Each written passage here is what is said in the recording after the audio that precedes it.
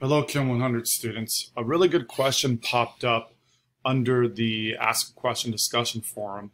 It's for Chapter 4 homework, which isn't due for a while, but we might as well learn how to format this properly. So in Chapter 4 homework, problem number 3.34, you have to put the answers in isotopic notation.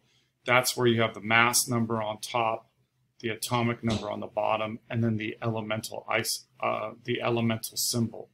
So I just realized I had input the answer to this one, so that's okay.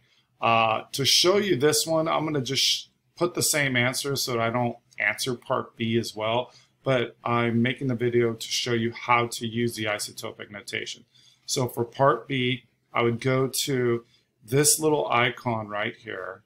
And usually when you hover over icons, it'll tell you what it is. But this icon right here, if I click on that, you'll see this A over B. It's a template to stack superscripts and subscripts. The superscript is the top number, the subscript's the bottom. If I click that, I can then go ahead and type the numbers. I'm gonna get this wrong because I'm typing the numbers from part A, but just to show you how to do it, now that I've typed in the mass number and the atomic number, again, this is going to be the incorrect answer for part B, then I can click outside of it, and then I can just capitalize the elemental symbol, hit that, and then you'll see, and this is no chemical reactions occurring.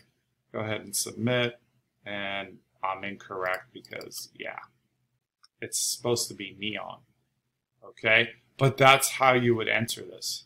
So I hope this video helps. If you guys have any further questions, post them on Ask a Question discussion forum. Thanks.